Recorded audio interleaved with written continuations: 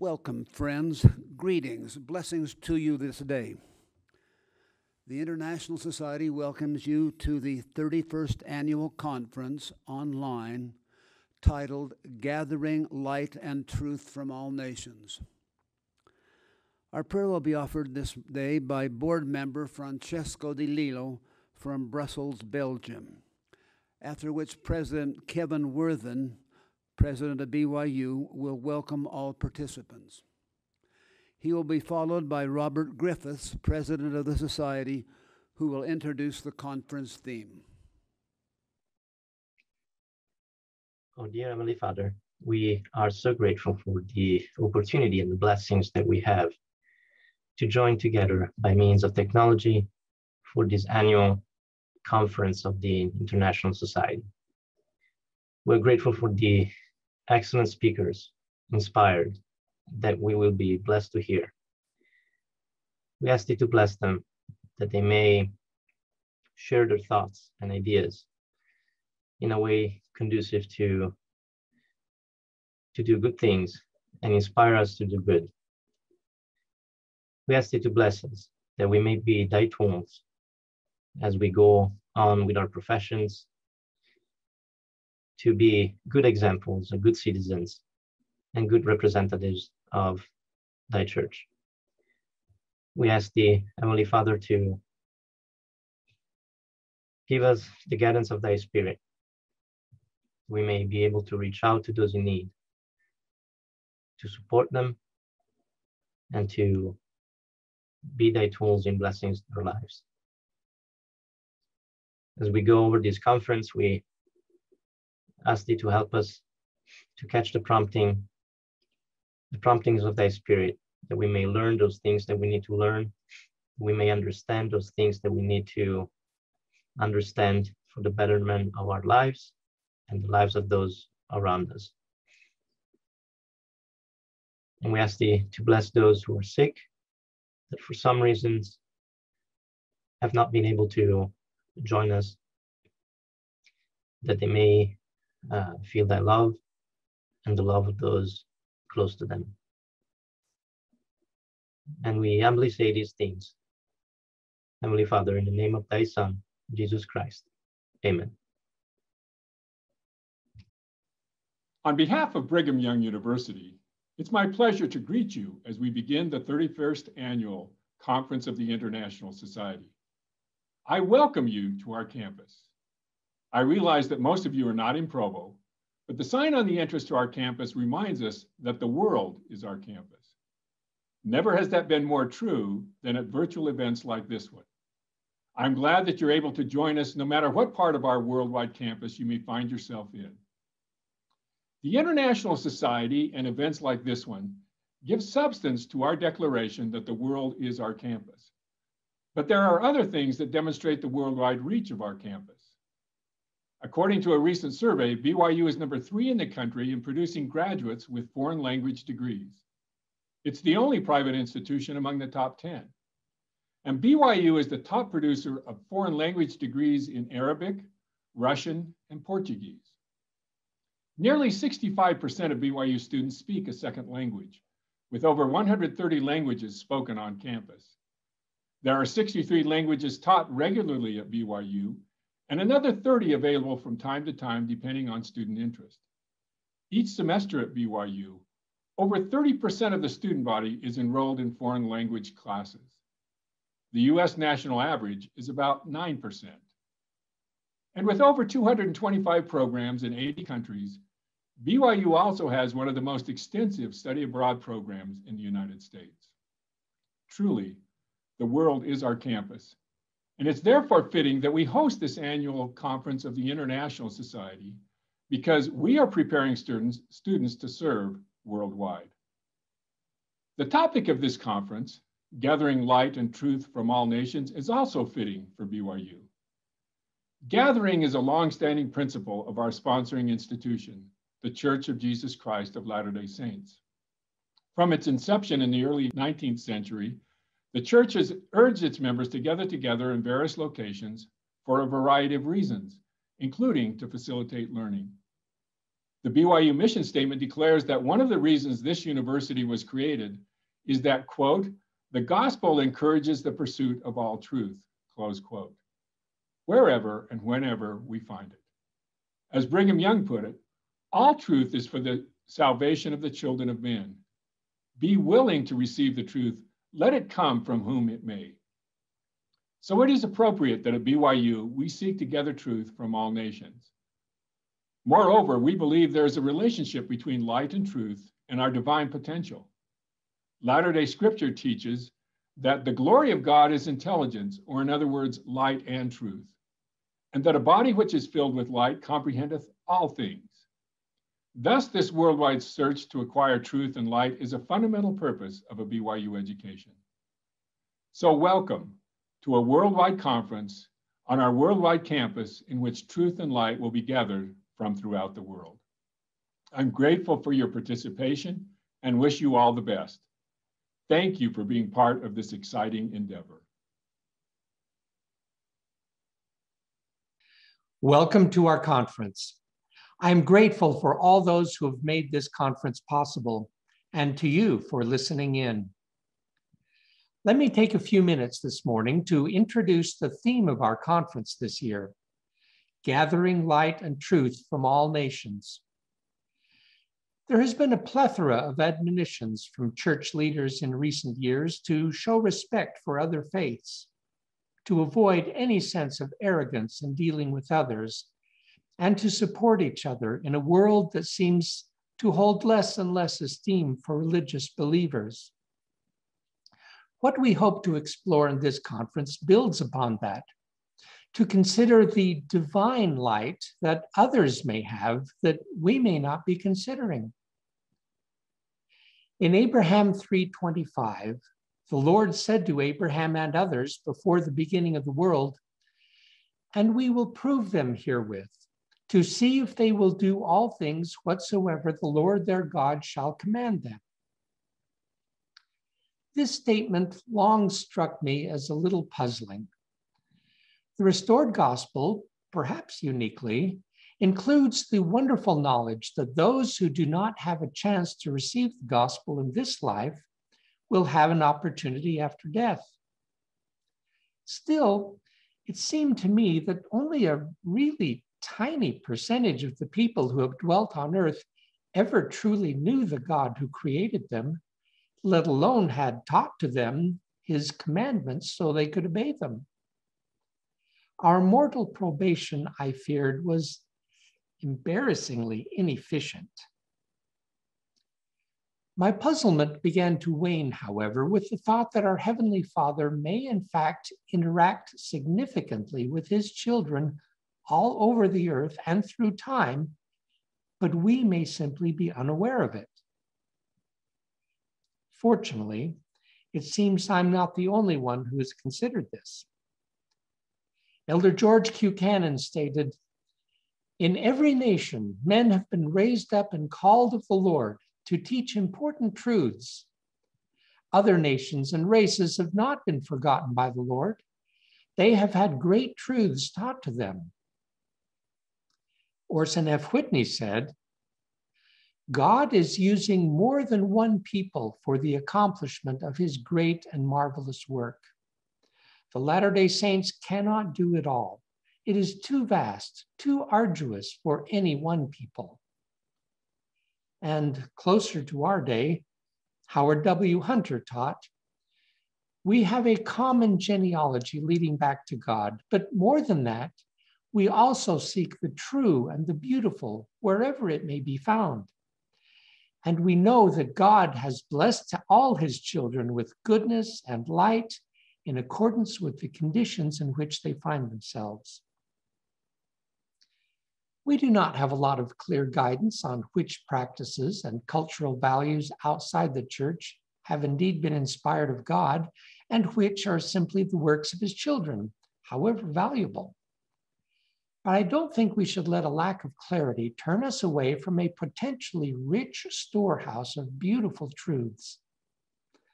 I memorized as a youth, as I suspect many of you did, an article of faith that says, Whatever is virtuous, lovely, or of good report or praiseworthy, we seek after these things. My wife Jeannie and I had the opportunity last year to visit the renowned Sikh temple, the Gurudwara Bangla Sahib, in New Delhi, India. I am no expert on Sikhism, and their accounting of from whence their religion came, a line of inspired gurus, doesn't include any of the standard works that I'm aware of. Nevertheless, I came away particularly impressed with three of their core values. Their reverence for their scriptures, which form the centerpiece of their beautifully adorned golden temples. Their obsession with cleanliness in their temples. And their generosity. Each day, we were told, the temple provides 20,000 meals to those in need, financed, prepared, and served by volunteers who believe that in serving other people, they are serving God. We walked through the kitchen where enormous vats were cooking the afternoon meal, and women and men sat chatting away in circles, making large piles of fried bread. Sikhs are asked to donate 10% of their income, as well as donating their time in service. When these people stand before the judgment seat of God, do you think they will not have much to talk about until they sit through the missionary discussions? Guru Nanak, the founder of Sikhism, taught that the ideal man establishes union with God, knows his will, and carries out that will. Sounds to me a lot like the Lord's statement to Abraham. We traveled on to Varanasi, the birthplace of Hinduism. It is also, in some ways, a desperately poor area. You cannot walk through those streets and not feel deep sympathy for so many people. Many Hindu practices seemed to me to be loud and wild and very colorful, sort of the opposite of what I think when considering the sacred. But we spoke at some length with a Hindu man who said, "We are a joyful, optimistic people. We know that things are going to get better, if not in this life, then in the next. Why should we not dance?" He continued, "I know you see our poverty and pity us. But if Westerners think that money is all there is to life, then you really are poor." Food for thought. The restored gospel has truth and light that benefit all people. Every life of a child of our Heavenly Father can be enriched by a knowledge of the Savior and blessed by his saving ordinances. Why then should we care about what other light and knowledge may have been given to the earth, especially when it is not clear which beliefs and practices may have a divine origin? I offer three reasons for your consideration. 1, it may guard against arrogance. If we appreciate that ours may not be the only game in town, we will interact with others with more humility and equality, and that can only enhance our missionary efforts. President Gordon B. Hinckley, speaking to those of other faiths, said, "Bring with you all that you have of good and truth, which you have received from whatever source, and come and let us see if we may add to it." 2, it can enrich our lives. As Jeannie and I have had the wonderful opportunity to travel around the world, one thing we are struck with is how many cultures have the symbol of the tree of life. Knowing that, as we consider that symbol in the scriptures, its symbolic power grows. And when our Hindu friend said that Hindus know that things will get better, I thought, yeah, we believe that too. that maybe we don't believe it enough and could learn more from them. Utah has a depressingly high rate of clinical depression. 3, it reinforces the reality of God.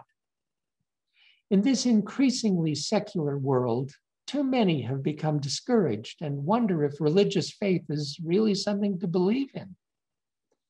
But as we become aware of the preponderance of good and true principles that exist in all cultures, brought primarily through religious teachings, the reality of our Heavenly Father and his love for his children becomes hard to dismiss. Should we be concerned about how God's light is given to the world? I think not. Some have postulated that it spread from known origins, carried perhaps by the lost 10 tribes. Others have argued that as each of Heavenly Father's children has the light of Christ, people instinctively respond to common feelings and understandings given by the Holy Ghost. Or perhaps there are indeed called of God in dramatic ways to lead religious and cultural movements, and we just don't have the records yet. None of these possibilities would undermine the restoration that God and his Son appeared to Joseph Smith in the spring of 1820 in a visit of transcendent importance.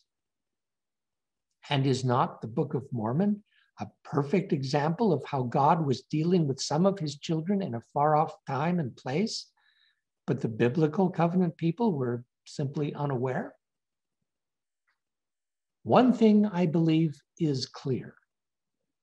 Each of God's children should be true to whatever light and knowledge they have been privileged to receive.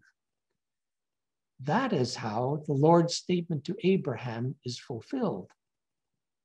That is how God's purposes in creating the world are achieved. So in our conference today, we will hear a wide variety of perspectives, and I expect to learn a lot. My deep thanks to those whose scholarship will enlighten us and to those whose personal experience and insights will enrich us. And we thank BYU and the Kennedy Center for the support that makes this conference possible. Enjoy the program. We will now be honored to participate in a friend-to-friend dialogue with Elder Jeffrey R. Holland of the Quorum of the 12 Apostles of the Church of Jesus Christ of Latter-day Saints, and Reverend Andrew Teal, chaplain and fellow in theology, Pembroke College, Oxford University. Good morning. It's a pleasure to be here with all of you. My privilege to introduce Reverend Dr. Andrew Teal, who will be one of the discussants today. After working in a public ministry in Anglican parishes in England for 14 years, Dr. Andrew Teal moved into higher education as head of theology and pastoral studies at Plater College, Oxford, which was founded by the Catholic Jesuit order. He was then appointed chaplain, fellow, and lecturer in theology at Pembroke College, Oxford. There he's taught New Testament Greek, early church history and theology, modern systematic theology across Oxford, and having also taught and examined the reception of Jesus across the ages. He writes on art and has come, in his words, to love the Church of Jesus Christ of Latter-day Saints, exploring possibilities for reconciliation between the families of Christians by collaborative scholarship, mission, and service. He's married to Rachel, a stroke researcher in Oxford. They have 2 children together. And Andrew is preparing to come to BYU and join the Neil Maxwell Institute as an affiliate scholar in autumn 2021, which we're very much looking forward to. Thank you, Elizabeth. Elder Jeffrey R. Holland has been a member of the Quorum of the 12 Apostles for 27 years. Prior to that calling, he was merely a member of the Quorum of the 70, president of Brigham Young for many years, commissioner of education for the Church of Jesus Christ, dean of religious education, a BYU professor, and just a darn good guy besides all of that. He is a leader, a lover of humankind, an author, an unparalleled speaker. As we heard Elder Dubé in the Sunday morning session of General Conference, Elder Holland makes the world feel welcome with a a pat on the cheek and a sincere welcoming words. And of course, his wonderful wife is named Pat. Maybe that's where he got the habit. I don't know. So most of all, Elder Holland is simply a true friend, personally and to the entire world. Thank you. We continue. Elizabeth? Thank you. Well, Elder Holland, Dr. Teal, we're so grateful to have both of you share your time with us at the Latter-day Saint International Society, and really to let us sit and listen in on your continuing conversation. Our hope is this will provide a wonderful opportunity for those watching to hear from you both and to see a fruitful model of interreligious dialogue. Our conference this year, as you know, is grounded in exploring beliefs of the Church of Jesus Christ of Latter-day Saints about God's gifts of light and truth to all peoples, and how understanding other religious traditions and beliefs can enrich our own and bring us closer to others and to God. We're hoping, just to start this off, that Elder Holland, Dr. Teal, you can tell us a little bit about your friendship. There's a really wonderful and unique set of stories here that I think would be a great place to start. Well, to talk about Andrew Teal is simply the easiest, loveliest, warmest invitation I could have. In fact, when your offices contacted me to see if I'd be available, and you mentioned Andrew's name, it wouldn't matter where I was, what I was doing, when I was doing it, or with whom I was doing it. I would have changed everything. I would have moved anything to be with Andrew. He is simply and truly and affectionately one of the best friends that I have. If that doesn't sound unusual across time and space, space is against us by the tune of 3,000 miles or so, and time has kept us limited on whether we get a minute in England or a minute in the US. We don't get very much time in either location, but maybe time and space don't have anything to do with friendship. Because Andrew is a dear and personal friend and will be forever. That's great. Elder Teal, how do you remember Elder Holland? Oops, I called you Elder Teal, but anyway, we like you. How do you remember Elder Holland? Well, how do I follow that? I mean, I think what you get from Elder Holland is a tremendous capacity to tell the truth in love. Yeah. Know it's authentic. I also think what's marvelous is it's not flattering. I mean, what he said was very flattering, but from him it is not. And you hear that from his what he will say in general conference. We were talking a little bit before we started recording. You know, the two general conference speeches I remember most vividly when he was talking about Sunday best and about how it's important to come to worship prepared and to give the Lord attention. I think that must have been 2 or even 3 general conferences ago. But this general conference talking about, if you like, that liberty, which is so important, a gift of faith, isn't license, and that there's an unconditional love does not mean unconditional self. There was a beautiful reflection on contention, what we do, and it really spoke to me to be kinder to my own family and to be an apostle, to be an ambassador, if you like, of Jesus Christ, whose words were always both true and loving. So I think what that's why it means so much to me to hear Elder Holland say that, because I know that he is an apostle of truth, sustained in truth and full of the Spirit of God. And I have no doubt about that. Andrew, thank you.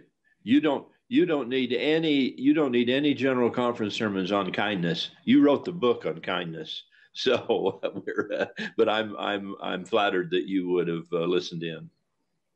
Well, in this room, this is where Matt and I had what we used. Was it? This is the room where I'm sitting, where Matthew Holland and I met. What I used to call a morning. without the coffee. And it was here that he said that he'd like me to meet you. I added 2 and 2 together and got the wrong number. I thought because he was an active member of the Church of Jesus Christ of Latter-day Saints, that perhaps his father was a bit worried about that. As it turned out. But then we met in London, we talked about the Yazidis community. Right. We talked about how you instinctively identified with religious groups which were persecuted because you came from a order in the past. And then we had this wonderful celebration that Paul Carey was absolutely pivotal in. Where we had a 4-way conversation between Roman Catholic, Anglican, Methodist, and Latter-day Saint. The former Archbishop of Canterbury, Rowan Williams, Lord David Alton, a senior Roman Catholic chaplain in the country, Francis Young, a major Methodist. Present were Metropolitan Callistos, the head of the Orthodox community here in the UK. And we had a real sense of a new ecumenical movement, a new Oxford movement, as it were, where how hard it is to move anything in Oxford, but there seemed to be this spring, and you brought that. And when I first met outside the University Church, it was as if I'd known them always. And it sounds spooky, but not just an old friend, but almost as if this was somebody who I'd known forever. And by the grace of God, I pray that we will know it forever. That's mutual, Andrew. That's good Latter-day Saint doctrine for us.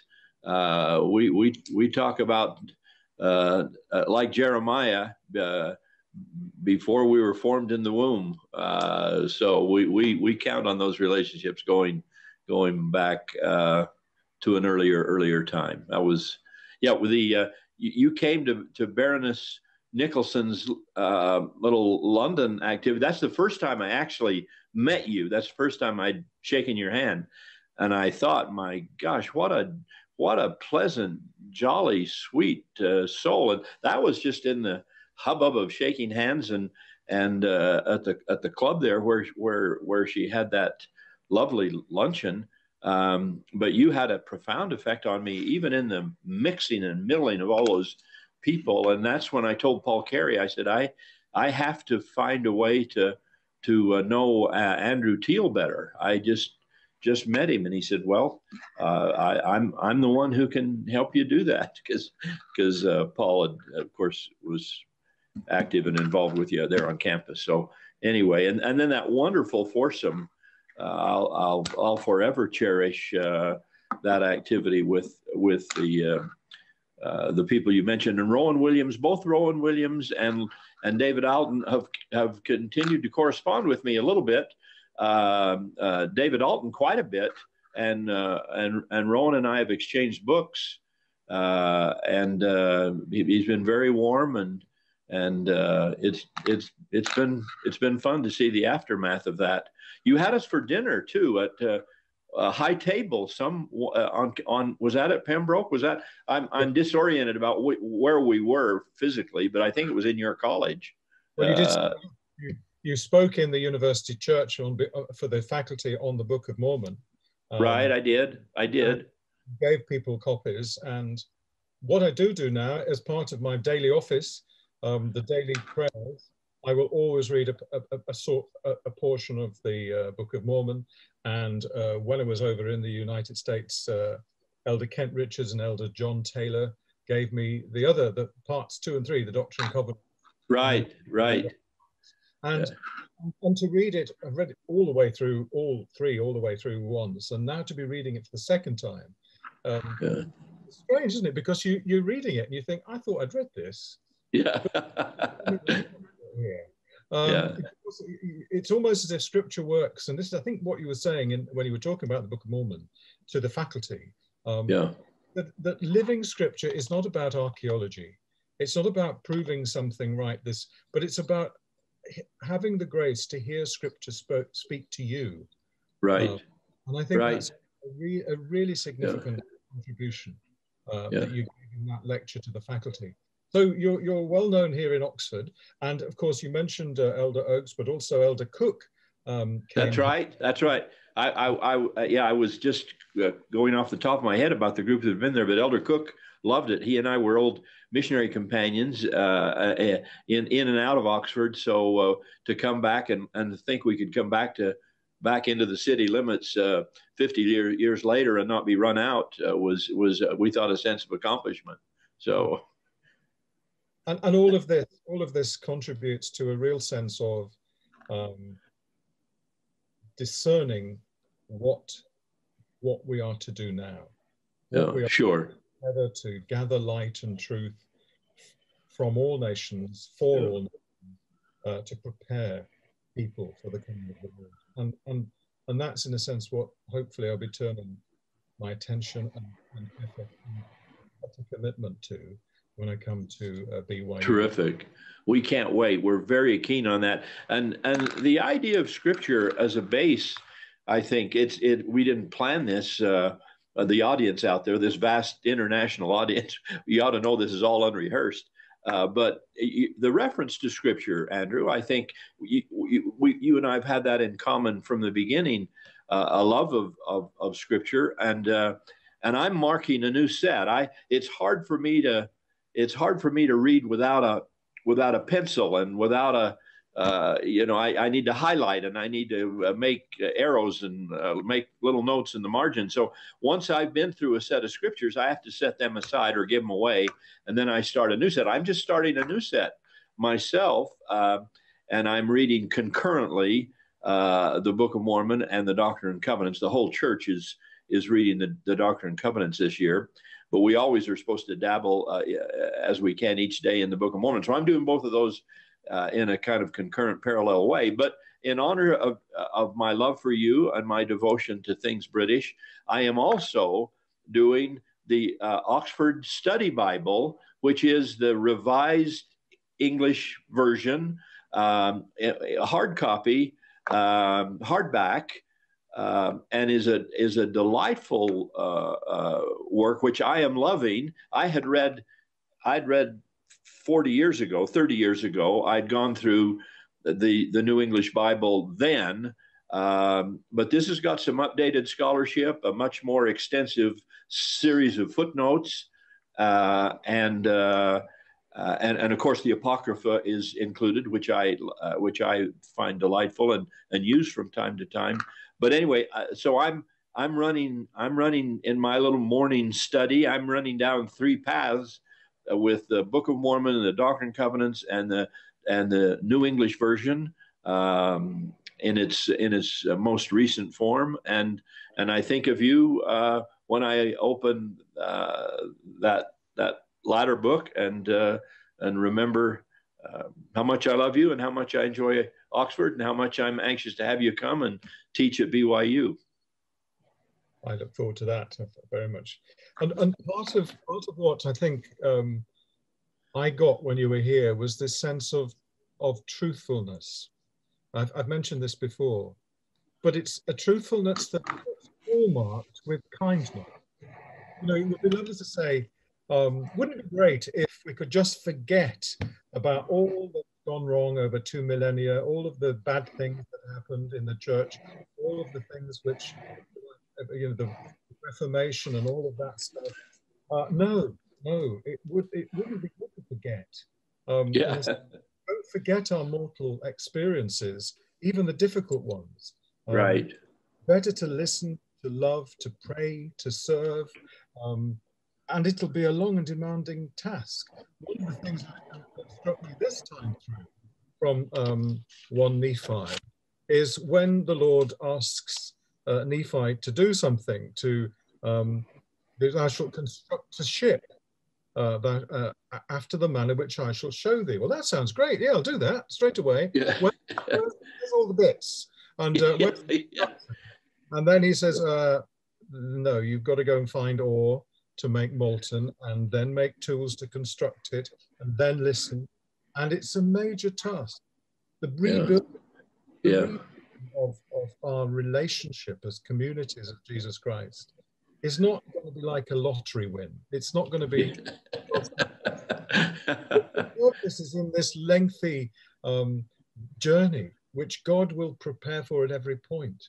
And that's, in a sense, what I get from reading the Book of Mormon and Doctrine and Covenants, Pearl of Great Price as scripture, is it reminds me that actually God is intimately involved with those early communities and in the life of Joseph Smith. And some of the most moving, I don't embarrass to tell you, Holland, but maybe to tears some of the things when Joseph Smith is talking about what happens and trying to encourage his community not to go down a path of violence, but of love, to really embody that missionary invitation. And the very fact, I find this extraordinary, and it's nothing new to any of you, but the very fact that it's written to show what great things the Lord hath done to the enemies of the Nephites, yes, the Jewish community, and to the Gentiles. It's outward focused. It's a complete embrace. And I'm guessing, to that sense of gathering light and truth from all nations is for all nations. That this, in a way, it's written to the Lamanites, to Jews, Gentiles, and mission is part of that active love, which is embodying the liveliness of this book, of which you spoke so extraordinarily when you came to Oxford. You spoke to not a cynical group of people, but Oxford theologians can be quite hard-nosed and quite skeptical, but you spoke with such warmth and eagerness. You put yourself on hold, and you asked us to do so as well, to become living invitations. The fact that Joseph Smith asked, which is right, and the biggest scandal is that God, the Father, and Jesus Christ appear to him and tell him, and that sense of intimacy and community with the Lord is what we're offered. So I'm ever grateful for your invitation and your introduction to the Book of Mormon. Well, you of all the little sermons and the gloss that may have been put on Nephi's building the ship over all these years, you have just scored a first. Yours that is the first time, I think, that an Anglican priest has made the application that we would all make and that I have made with students over the years about that very point of building that ship. It was not simply that he would go down to Home Depot and you know it'd be ready to wheel out on a trailer. He had to go make the bellows and make the fire and find some ore, really it was to start from the beginning. And you think of every great movement, Christianity itself, the savior of the world, starting with a handful of Galilean fishermen, and everything starts small and challenging, and no freebies really for the most part. It's hard work all the way. I'll reach my own. Maybe. Elizabeth, go ahead. Yeah, you and Ted can't get a word in edgewise. We're not allowing any intrusions here. Go ahead. I'm just enjoying sitting here and soaking it in. I really love it. But I was thinking of this this metaphor of building the bridge, thinking of this in terms of your relationship with each other, or any relationships that we have with people of other faiths that gets built over time. And watching you the two engage with Scripture reminds me that so often people, when it comes to some kind of interfaith relationship or understanding, are either scared to bring up religion, worried that they're going to offend somebody, or they get very defensive and almost hostile, or how can we do this? It's clear that you all can have this kind of relationship where you can talk about meaningful things that you are deeply committed to in a way that brings light and truth rather than just heat and noise. The key is to find somebody as lovely as Andrew Teal, and you're home free. You are. It's a wonderful, wonderful experience from then on in. Andrew makes the difference in this conversation. It's busy. He took. Now look, we're all university people, one way or the other, over the years, and you know how challenging. He mentioned faculty, and it wouldn't have to be a theology faculty; it could be any faculty. Faculties at universities and students are taught to be not pessimistic, but to challenge and to think and to not accept anything necessarily at face value. I wasn't sure what I would be facing to go into the church, university church there at Oxford, and do what we did to talk about the Church of Jesus Christ of Latter-day Saints. But Andrew, as the moderator, turned every single solitary question from the floor and any comment that I made the other way, he made all of it work. He made all of it sound acceptable, and here's an idea, and this is the way this fits. You spoiled me, Andrew. I refused to go on a university campus anymore without you. I want everybody to broker. I want everybody to broker my questions the way you brokered those, because you made it. And I'm really trying to answer Elizabeth's question. That it was his gentle manner and taking the skill of a university professor, the skill of a great teacher, to take something from the floor or take something from a visiting lecturer, turn it, shape it, maybe even remold it more dramatically than you might think, and hand it back. And the lecture goes on and the questions go on and everybody seems pretty happy.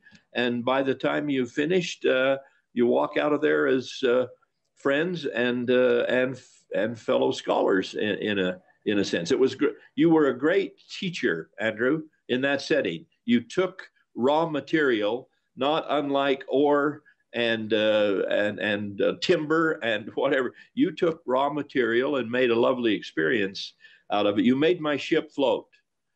Somebody said that once, Ted and Elizabeth probably, but certainly Ted will remember Bob Thomas, one of my favorite professors. And Bob in a lecture once said, when you launch your ship, it has to float. You can't explain anything to the ocean. And so you made my ship float that day, Andrew, and it was a courtesy. It was a professional courtesy that you did that. Andrew, do you want to respond to that question, to Elizabeth's question? Well, I'll do so by saying, actually, I didn't feel very professional. It felt deeply personal, because one thing that Elder Holland did was a person inviting us to personhood, to the most profound experience and adventure to launch out into together by attentive and properly respectful listening and clarifying, but pushing far beyond the rather static respect into a real attentive love. And that's what happened. That's what happened it doesn't happen very often, to be honest, in the university lecture. Because in fact something takes off. It's almost as if we had a new Oxford movement, a new Oxford apostle. In fact, we did have, if you like, to change the metaphor from a boat to timber. It was dampened by so much skepticism and doubt. It came of the Spirit of God. And I guess that's it. In a way, we tried to, as we say, Harry was immensely attentive, but it was that unconditional sense of being surprised by love, by surge of real value. There wasn't a person in that room that didn't know what Elder Holland was saying. I'm sort of quoting. That there's no one that's ever, that is in the world, no one that's ever been, no one that ever will be, upon whom God doesn't pour authentic, transforming blessing. And this was an invitation for us to stand and ask, just as the confused, beleaguered Joseph Smith had asked of Heavenly Father, where do I go? And the answer was, we walk together. We go on this journey by the power of the Holy Ghost. We walk in Christ, and that's what I won't let go of. I'm not going to let go of that until my mortal finally fails me and releases. Won't even let you go then. But okay, well, I'm not going to let go of that. Let me pose a question to both of you. As we're dealing with the theme of our conference of gathering light and truth from all religious traditions, I, in my own religious traditions, am deeply committed to the truths that I feel. How do I talk about and accept truths in other religions? How do I harmonize my conviction that I have the truth if there are truths in other religious traditions? That harmony, that ability to harmonize. I ask you to address that topic. Am I clear enough to? Yeah. Andrew, you go first. I'm talking too much. No, you're not. No, you're not. I think one of the things is it has to have integrity. There is a way in which we know in our life what has spoken to us most authentically of truth, with integrity, truth in its beauty, love in its tenderness, and to be part of a journey, to say yes to the presence of God doesn't mean to turn and turn into a pillar of salt. It means to say yes to the post-dated check of the Holy Ghost. We don't know where this is going to end, but we don't have to deny any of the truthfulness of our community. I'm not a tribal Anglican. I don't fit into any of the evangelical, Catholic, or whatever it is, liberal wings. But this is the people with whom I've travelled and from whom I've learned so much, like the Metaphysical Poet, George Herbert, and I love some of all of that intuition behind poets like the Catholic writer John Manley Hopkins, that the world is charged with the grandeur of God. When we find the truth somewhere, we shouldn't be embarrassed about saying, this is wonderful. I'm overwhelmed, astonished to find God here. But why? No, because I'm surprised by the joy of his presence. Storytellers.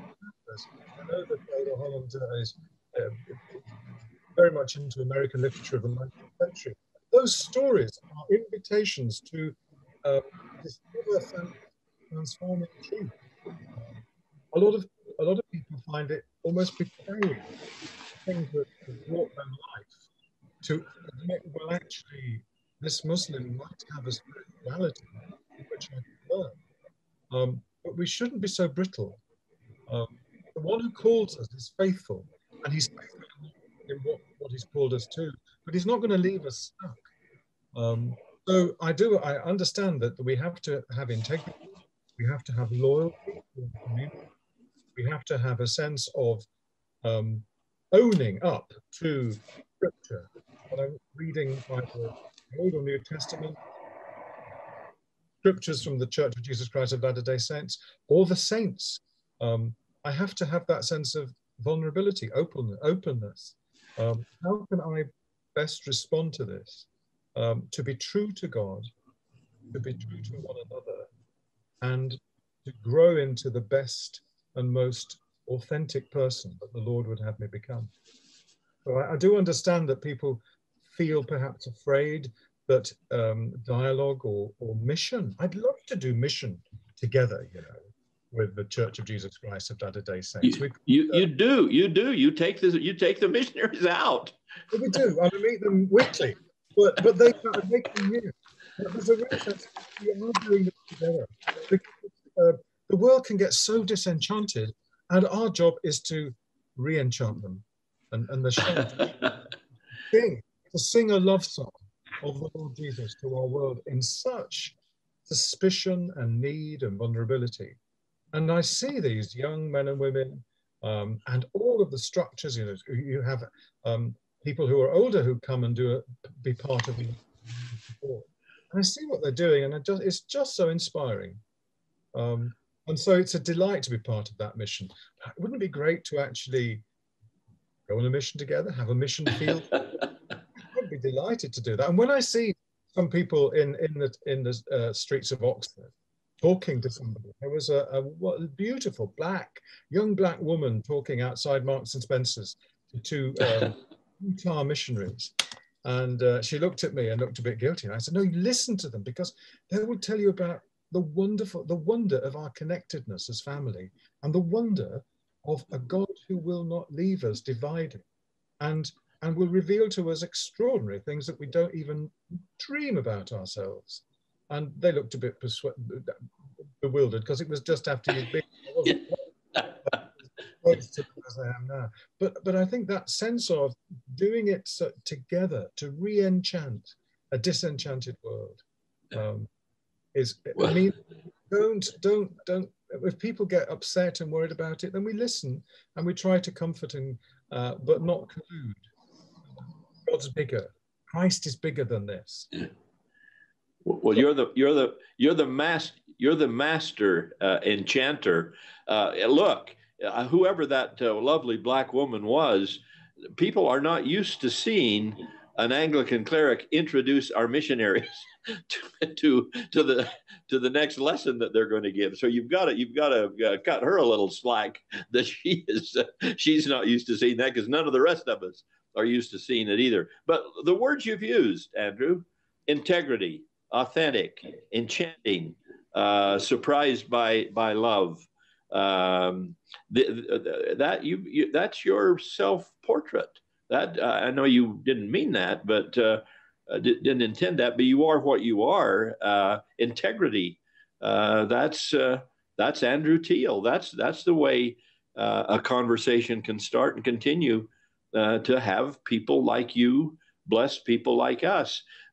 Elizabeth and Ted will know in our religious traditions and community and doctrine, we're fond of circles. I guess we didn't create that. We're not the first to espouse that, but we talk about all truth being circumscribed into one great whole.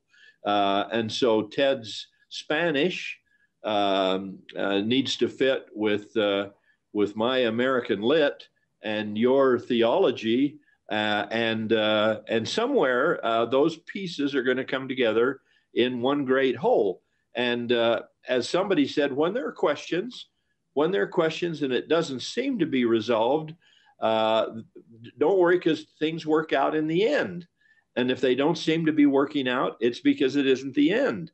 So time is a factor, but I think we gather these pieces and they become part of this circle. And we hold circles sacred in some of our ritual. And the other issue, that's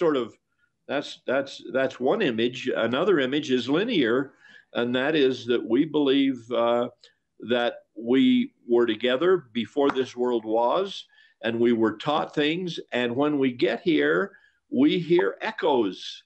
We see shadows, and there are figures, and there are tropes, and there are memories, and we say, I've heard that before, or I know that's true, and we don't necessarily have any great reason to say that we knew it was true or that we'd heard it before, but we feel that, and that's because things started before a long time ago, and they'll continue.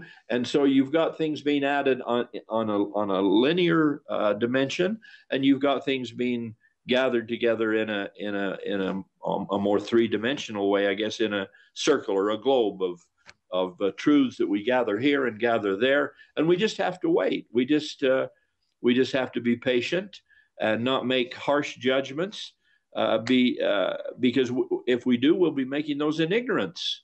And ignorance is very expensive. Somebody said, education's sure expensive these days, and the only thing more expensive than that's ignorance.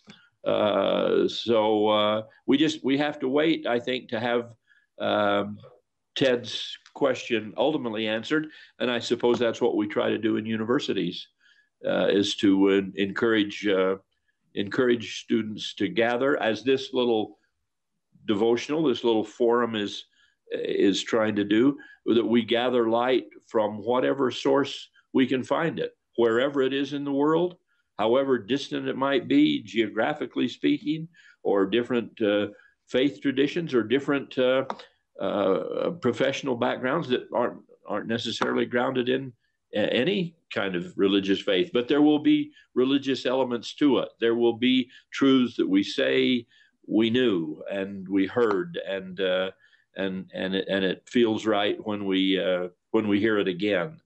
The world is full of wonderful echoes from an earlier voice that's penetrating and powerful, and it's not in the whirlwind, and it's not in the fire, but it's still and small and powerful.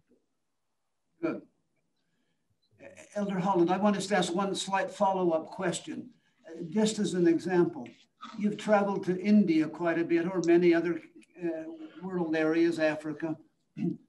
What truths have you felt from Hinduism or from African religions that you feel are extant in those cultures or those traditions? Anything come to mind besides the echoes of a pre-mortal existence?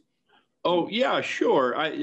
Some of it is just in the culture almost, and of course it's really hard to separate culture from religion. I think ultimately culture is always religious, but that's my bias. That's because I think that's who we are. But you have things that come out of the culture that just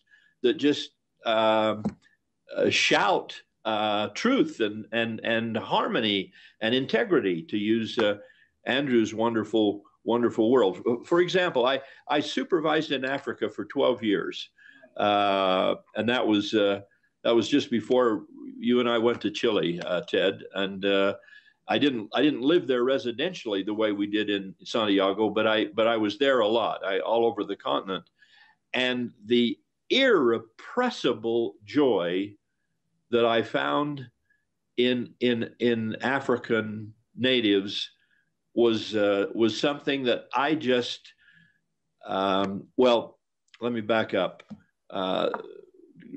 The phrase that Reverend Stendhal used at Harvard when he visited BYU was that he spoke of holy envy, that it was we were entitled to be envious of some traditions as long as it was holy, as long as it was for a good purpose.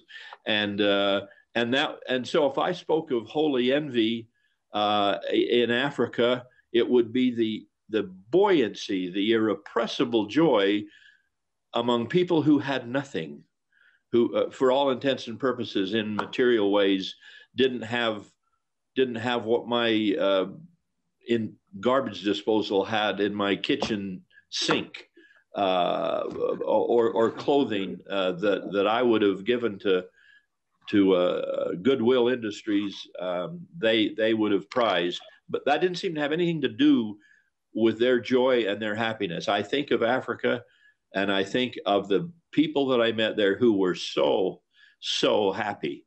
In a Muslim tradition, I have some responsibility for interfaith connection with the Muslim world, and a little, and if I had holy envy for something in their tradition, it would be their loyalty to prayer. Christians are supposed to pray, and I pray, but boy, the Orthodox Muslims with whom I've been do not interfere with that prayer experience 5 times a day, and it starts early in the morning and it goes late at night, and you don't let anything interfere. because it's precious to them. That's something I envy. So yeah, Ted, I don't want to belabor this, but I could go around the world and tap cultures where I have seen things that I've said, I wish I were better that way. That's something I can learn. That's something I can adopt. That's something I can embrace and do better with. It'd be an unusual part of the world. It'd be an unusual people somewhere who I'm not sure, but it'd be a very unusual population where we did not learn something from those people, a given group of people whose faith, whose religion, whose devotion, whose loyalty weren't better than my own in some ways. I want to glean that. I want to embrace that. Thank you very much. Reverend Teal, would you care to respond to the same question? What holy envy do you find in other religions with which you've associated? Well, I love the social dimension in the local synagogue. The fact that after the prayers and the humor action, there is usually chicken soup, which is just unspeakably good. But also in Oxford, we do have an interfaith. We have a walk of witness where we walk from the synagogue via the University Church, where Elder Holland spoke, to other faith communities, Hindu, and ending up in the mosque. The hospitality of that is extraordinary. So I would say that in a sense that one of the things that happens when you're close enough to someone, when you're friends with people, is you can ask challenging questions. This is what, coming back, I'm sorry to reiterate this, but Elder Holland's love is unconditional, but it's very challenging because it's almost saying, it's like Jesus asked his disciples, who do you say that I am? And Peter says, oh, well, they say that. And he says, who do you say that I am?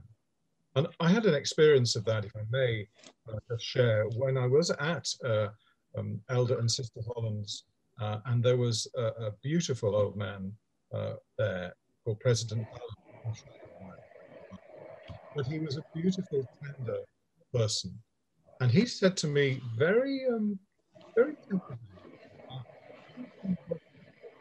the end times, the latter days. Now, in polite company in England, you don't talk about religion and politics, and so, but it's not talked about, that sort of thing. And I stopped for a while, and I thought, after he'd spoken, I had a sense of wanting to say, or wanting to find the words to say, we long for your coming glory, the coming of the Lord Jesus. We long for that. But I also knew that as I was thinking that, it's not going to be an easy ride. The coming of the Lord in glory is going to be challenging. And many of the things I hang on to then go into the kingdom. Thomas Aquinas spoke about what would happen at the last days when he went to the gates and St. Peter said, you can come in, but your wheelbarrow full of books stays out. The things that we think of as indispensable, core to who we are, we have to be willing to trust them into the wounded, pierced hands of Jesus Christ, who knows every human pain and doubt and fear, but won't leave us there. So I guess that's what I was also saying. It's being close enough to be open, to being challenged, to grow together. Beautiful, beautiful. You know, you mentioned, we're probably running out of time, but it'd be fun just to continue this very theme. You mentioned the synagogue, Andrew. My association with the Jewish community and building the BYU Center in Jerusalem, and some of those early conflicts and then resolution and happiness and goodwill that have followed. You talk about holy envy. I've wished that Latter-day Saints were as devoted to the Sabbath as our Jewish friends are. If you've been invited, as you all have, I'm sure, been invited to a traditional Shabbat in a Jewish home, it is an experience. It is singing and food and blessings and husband to wife and parent to child. And if the children are away, they make their way home for Shabbat, and if they can, and on and on. Well, we don't need to go on and on, but we could about things that are so beautiful in traditions other than our own, but which are not inconsistent with our own, and we ought to work harder at gleaning and absorbing and embracing and pulling those together in our lives rather than keeping them apart. Thank you. Elizabeth, any comment? Those are wonderful thoughts to conclude on. Maybe if we had give each of you a minute or two to reflect on what our conversation today and this idea of God giving light and truth to others, the goodness of God, the love that we feel from him. We'd love to hear your witness of that and some concluding thoughts. Would you mind taking? We'll start, Dr. Teal, with you. Just take a couple minutes. I think what's come across. Go, Andrew. Go. What's come across today is it's quite clear, and I never didn't think about this in terms of but our life in the world, our love, our families is actually all part of our mission. That pre-temporal task which our Heavenly Father gives us is actually worked out without our seeing it. We can't see all the details now. But I think one of the things that I think particularly is that people of faith is something quite counter. All the secular people do not think that people are capable of profound change. So you'll be written off and put into a category that, for example, it may be said that that person comes from a family where there is addictive behavior. They're an addict. They're not sound. But actually, the missionary loves people enough to tell the truth, but not to actually trap them by it. We are convinced that the right combination of friendship, love, argument, emotion, and experience can lead to life-altering transformations for individuals, our society, and our world. And that's what I love about the Church of Jesus Christ of Latter-day Saints. Thank you. Elder Holland. I know we're short on time, but thank you, Andrew, you've been so generous. You always are. You personify what I've been trying to describe. You deflect admiration to yourself and reverse it and hand it back to others. The reason there's light everywhere, and the reason we should look for it and embrace it wherever we can find it, is because God is our Father and we are his children, and we have more in common than we have to separate us. We have more unifying influence in our lives, divinely speaking, than we do have hostility or alienation. Or what man is there of you whom if his son ask bread, will give him a stone?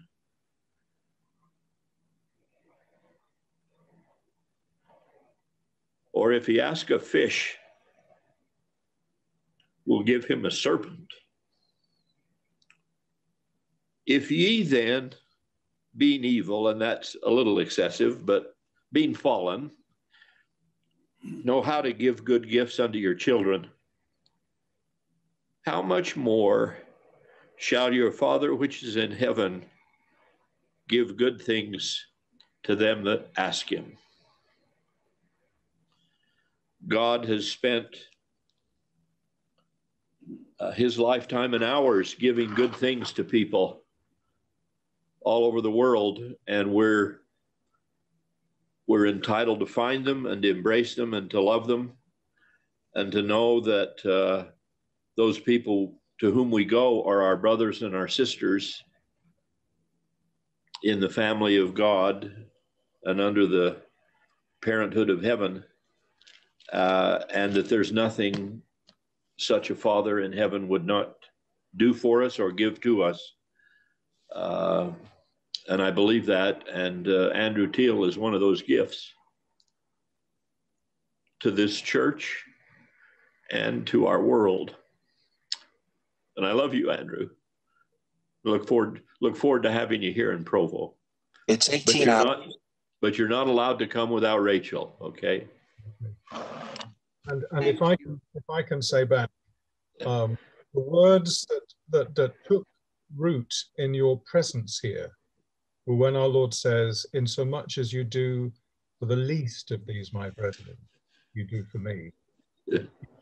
You not only bore witness to him, but you also showed the value to everyone to whom you spoke. And I guess that's the heart of an apostle.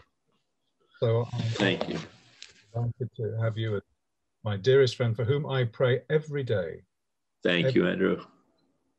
I love you, truly. And Ted and Elizabeth, we love you. Thank you. Thank you so much, Elder Holland and Dr. Teal. We're so grateful for the opportunity to spend some time with you and listen and learn from you. Thank you. Our next panel is titled Divine Truth in World Faith Traditions. I'm excited to introduce our presenters and look forward to hearing from them.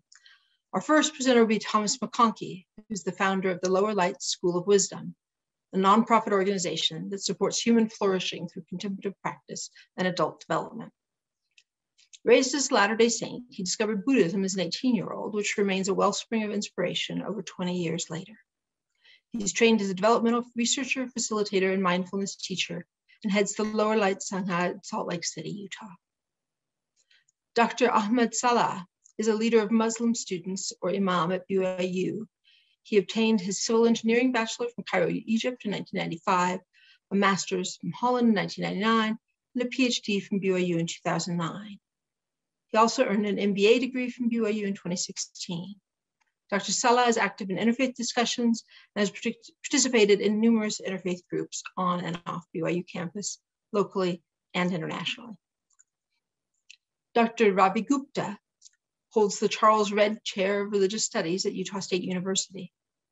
He obtained a doctorate in Hindu Studies from Oxford University, where he's a permanent research fellow of the Oxford Center for Hindu Studies. Dr. Gupta is the author or editor of 4 books, including an abridged translation of the Bhagavata Purana, published in 2017 by Columbia University Press. He's been a longtime participant of interfaith activities, and in 2008, he had the opportunity to meet Pope Benedict XVI on behalf of Hindus during the pontiff's visit to the United States. Finally, we look forward to hearing from Fiona Givens. She was born in Nairobi, Kenya, educated in British convent schools, and converted to the Church of Jesus Christ of Latter-day Saints in Frankfurt, Germany.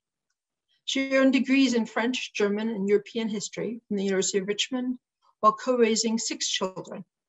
She's currently a research associate at the Maxwell Institute for Religious Scholarship at Brigham University, and has written 4 books with her husband, including their most recent book, All Things New, Rethinking Sin, Salvation, and Everything in Between, released last year. We look forward to hearing from our panelists. Hello, I'm really happy to have the invitation to speak here at the annual conference of the International Society. What I want to talk about briefly is, in my opinion, what is a huge opportunity we have as Latter-day Saints, as Christians, as human beings, to live a life in the Spirit. And I know this is a familiar topic to us. It's a dear topic to us. How do we live a life that is animated by and guided by the Holy Spirit? But I count myself lucky. I kind of fell into Buddhist practice as an adolescent, and unexpectedly, my formation in the Buddhist tradition offered me a really precious insight into what the Holy Spirit is and how it works in our lives.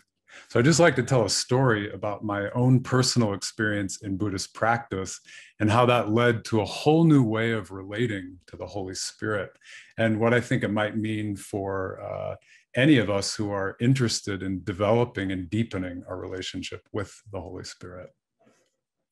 So where the story starts, not uncommon for a 13-year-old kid, I was really bored with church and didn't see what the point was.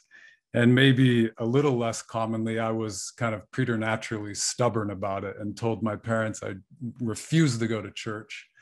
And at the age of 13, I just dropped off all attendance and all participation with the church, which led to a kind of 5-year dry spell where I don't think I realized it at the time, but in hindsight, I definitely felt a spiritual vacuum and a void in my life.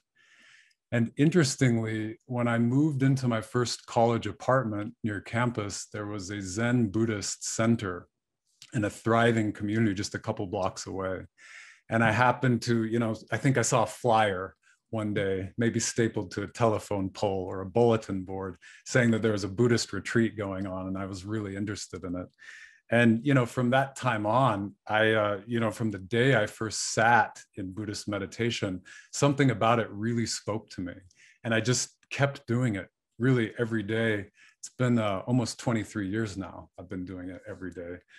So that gives you an idea of, how congenial the practice was to me as a young man.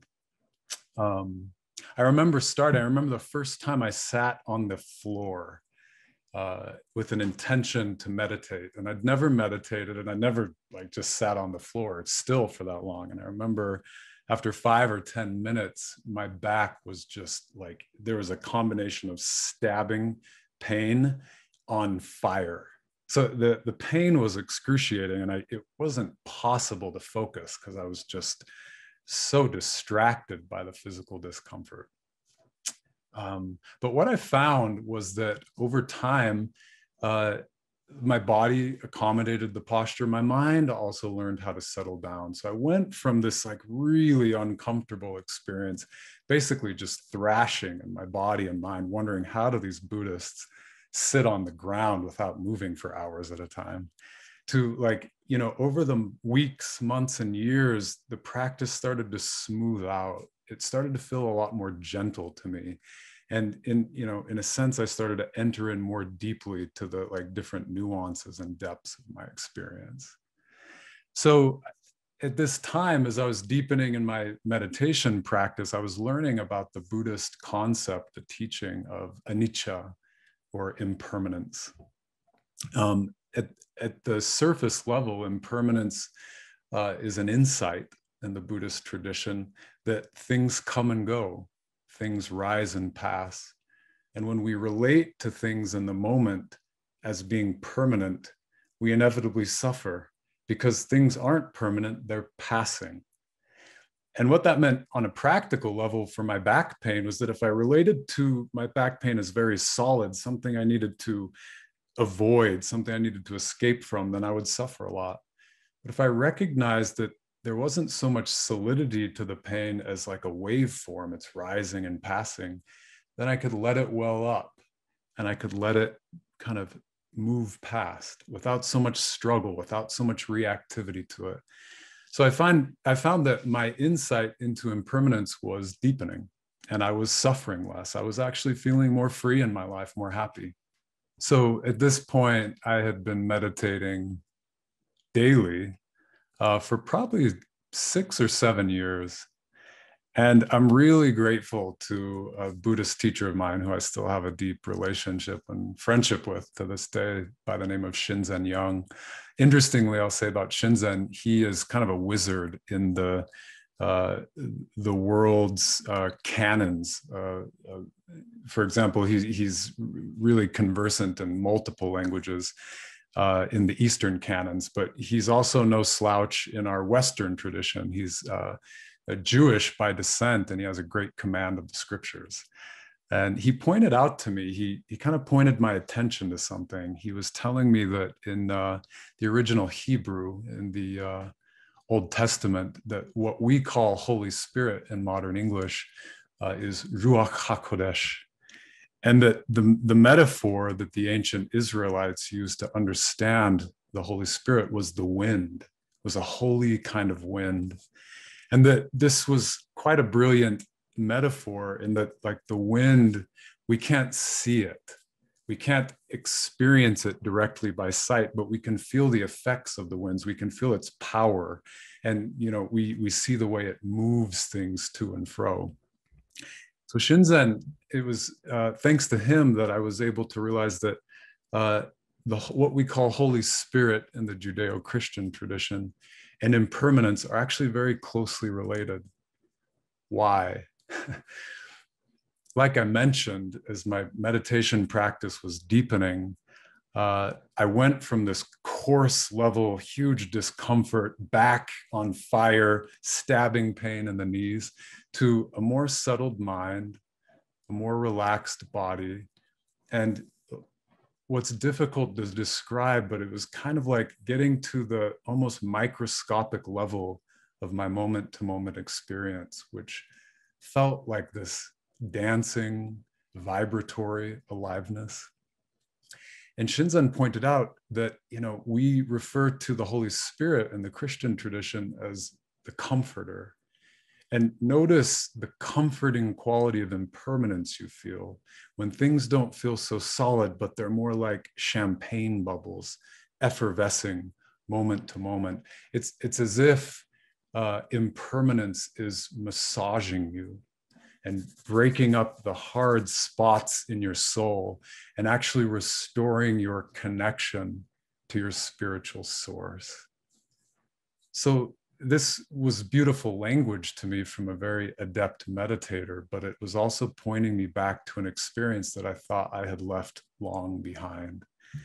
All of a sudden, many years into my Buddhist practice, I'd come to an insight into impermanence where I was starting to feel the massaging, comforting, purifying, redeeming aspects of impermanence, where literally after a meditation, I would feel more holy. I would feel cleansed. I would feel redeeming love in my body, in my heart, in my mind.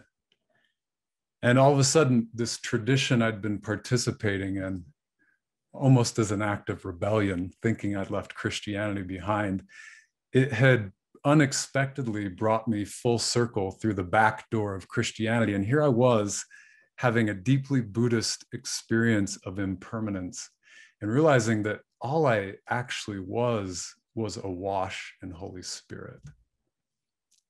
So this was a game changer for me. And how do I put this? That I have grown up learning in the Christian tradition, in the Latter-day Saint tradition specifically, that, you know, the Holy Spirit is company to us if we don't offend it, if we're obedient, if we do what we should be doing. And don't get me wrong, as far as I can tell, we never outgrow the commandments. It's important, like, to obey. And that is a critical aspect of having the presence of the Spirit with us. But another aspect of a life in the Spirit that I didn't appreciate until deep into my Buddhist practice was that the quality of my attention, the quality of my mind and my awareness moment to moment would determine how aware I was, how alive I was to the activity of the Holy Spirit moment to moment. Until this time in my life, what the Holy Spirit meant to me, it was like this entity that would come and go, depending on whether or not I was worthy of the Spirit.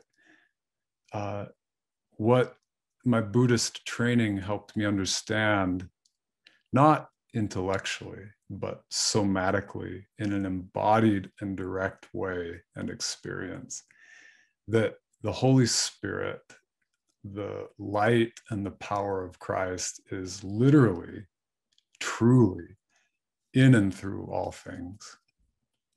And that if I was paying proper attention, I could actually experience that moment to moment. The way at a microscopic level, the Holy Spirit, anicca, impermanence, was refining me, was comforting me, was purifying me. I'll close with just a phrase from one of my favorite scriptures that's taken on a whole new meaning to me, just in my life as a disciple, in my life as a meditator, as a contemplative. It's when Paul is talking to the Athenians in the book of Acts, and he's bearing witness to Christ. He's bearing witness to the living God. And he says of this living God, it is in him we live and move and have our being. For me, the practice of contemplation has become an opportunity not to read scripture and have faith in scripture, so much as to become scripture, to become this very territory that Paul points to and bears witness to. When we are in a state of open-hearted, present moment awareness, we begin to feel and become more sensitive, more and more sensitive to this field of aliveness, of light, of spirit, this dancing vitality in which we live and move and have our being. So you can add that to your repertoire as a Latter-day Saint, as a Christian, or just as a human being, that it's not just our behavior that allows us to taste of the fruits of the Spirit, but it's in the way we pay attention, in the way we sanctify each and every moment with the quality of our attention that brings the Spirit more fully to life in our lives. And I leave these words with you in the name of Jesus Christ. Amen.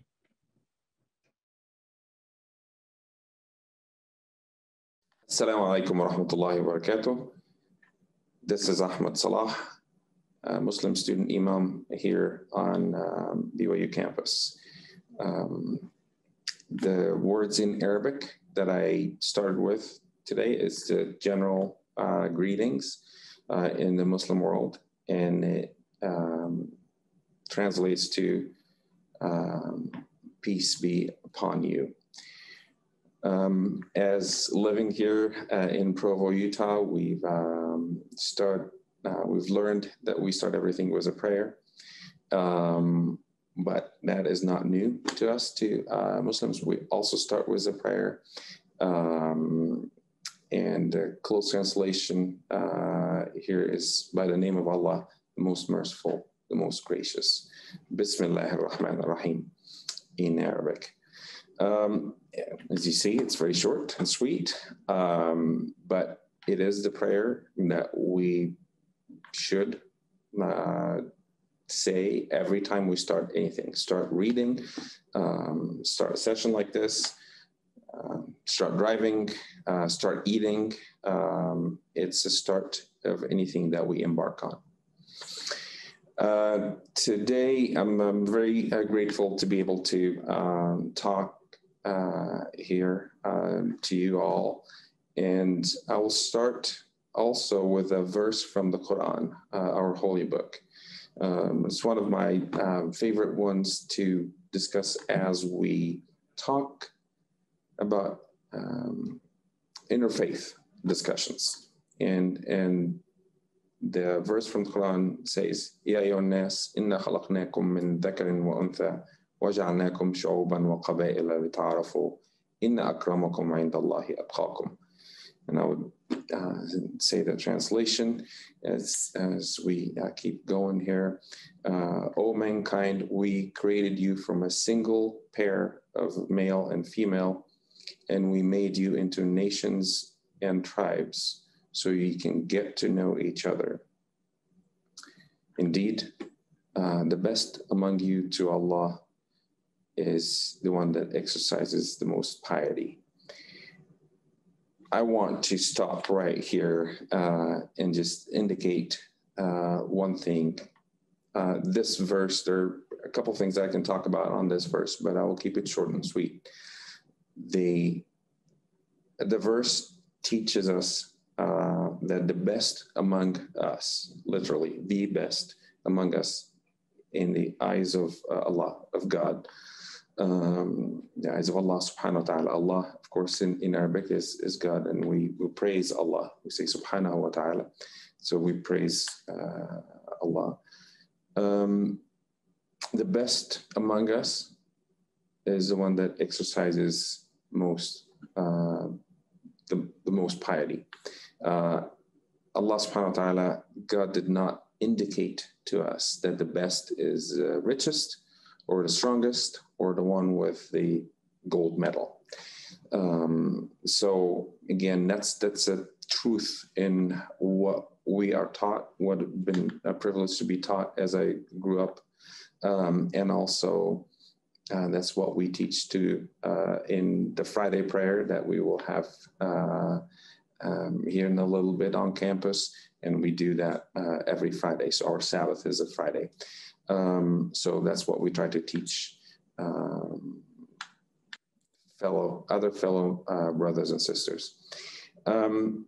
With that in mind, I want just to take us in call it a journey in time by the start and the end of the Quranic verses that we believe that's the true word of Allah subhanahu wa ta'ala. And it started with one verse, and that one verse is Iqra in Arabic, and that translation, not the close translation, that true translation is read. So the first fact that we've learned about the true word of Allah subhanahu wa ta'ala is read, knowledge. That is not gain, that is not work, that is not be strong, none of that. It's read, it's knowledge. And so that's another fact that I wanted to start our short journey here together. It's short in time, but it's kind of lengthy in value, if you will. Before we get to the end, there are a few concepts that I wanted to share with you that are more factual in nature, truthful, and these are kind of, again, facts and concepts, if you will, that we live by, Muslims do live by. I'll start with one that I myself experienced here when I first came to BYU. As I was walking down from the DT, the Desert Towers, to my building, the Clyde building that I was doing some studies in. As I was walking, I was seeing everybody pretty much that I was walking and getting eye contact with were smiling, just smiling at me. And at that time, I was not married. That was a good 20 years ago. So I was not married, coming here from Cairo, Egypt. Like, okay, great. I'm going to have a good time, especially, most of the people that I was seeing at the time, well, not most, some are girls. So they were smiling at me like, that's great. I'm going to have a good time here in Provo, Utah.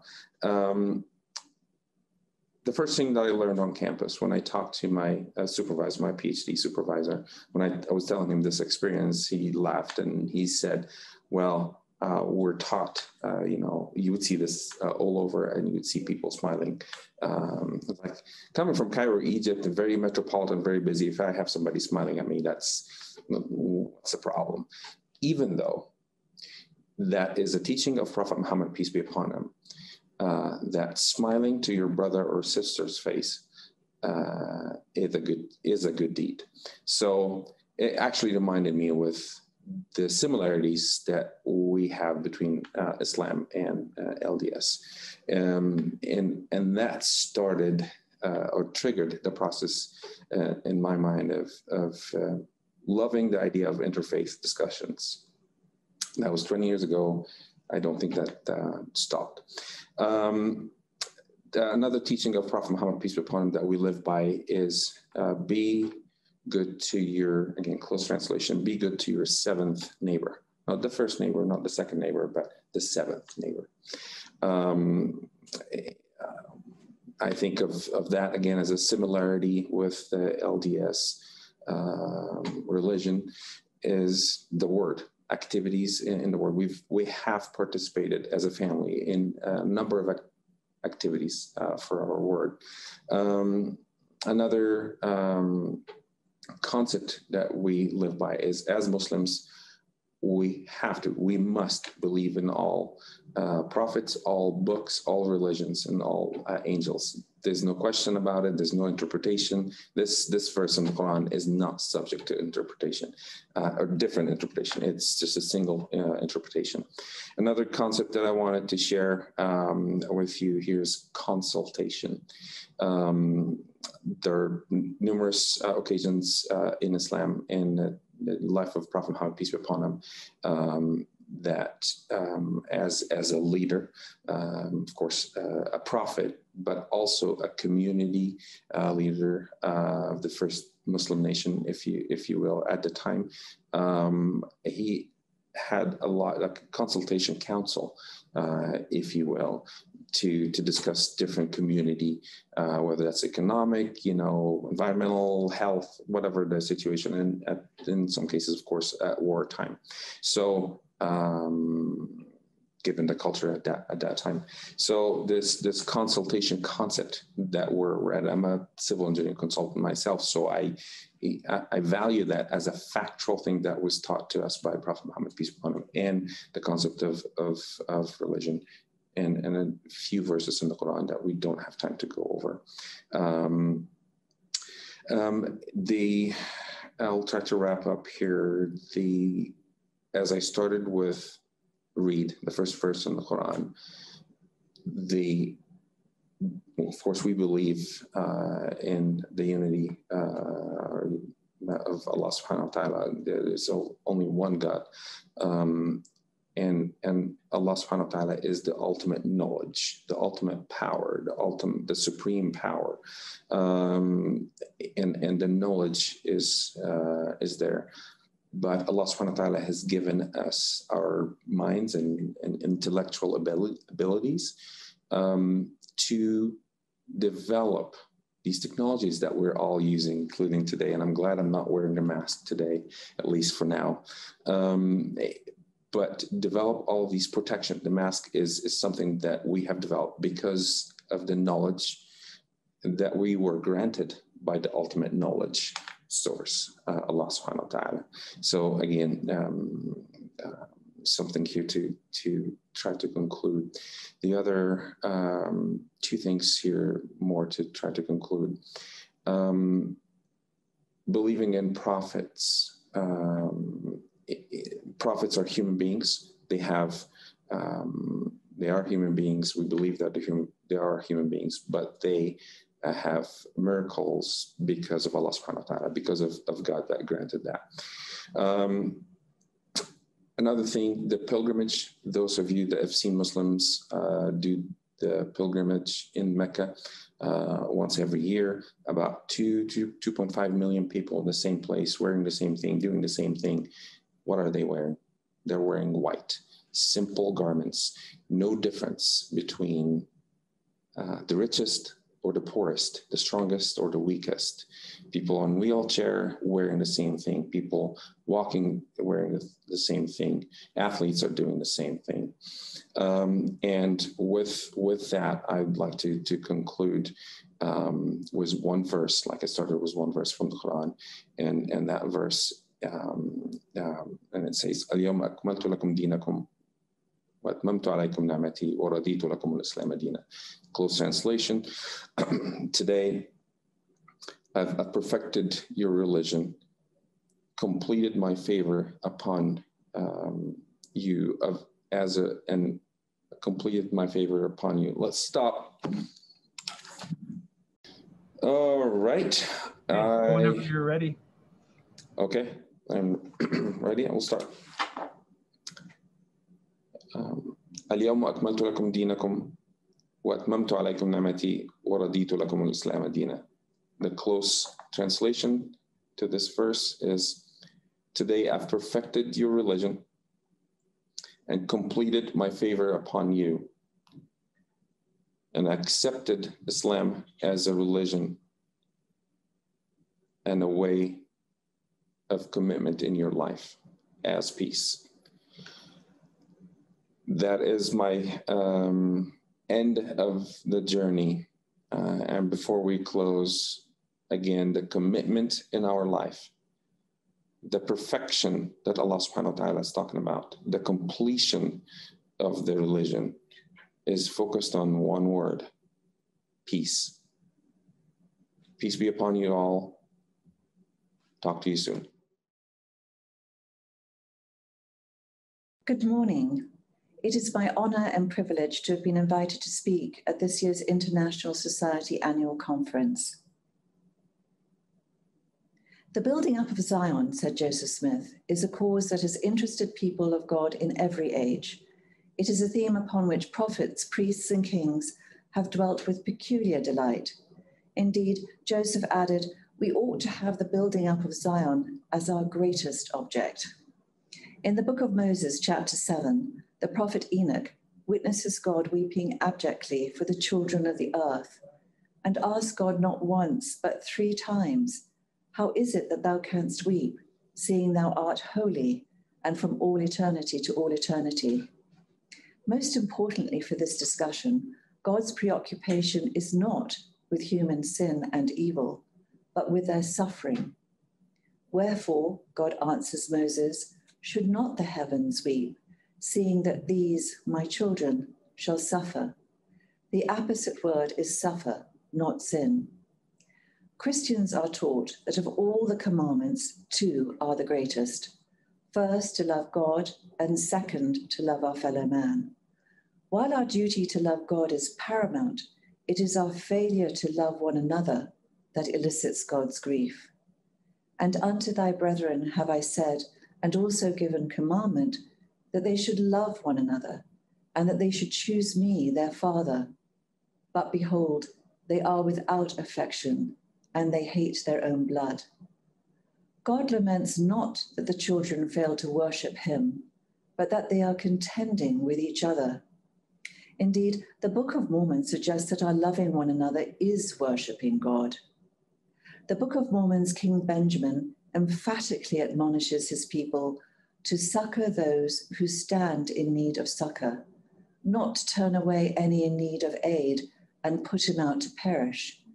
You might say to yourself, this man has brought upon himself his misery, therefore I will stay my hand, and will not give unto him of my food, nor impart unto him my substance, that he may not suffer. For his punishments are just. But I say unto you, O man, whosoever doeth this, the same hath great cause to repent. For are we not all beggars? Marvelous organizations and religious traditions around the globe take these guiding principles to heart.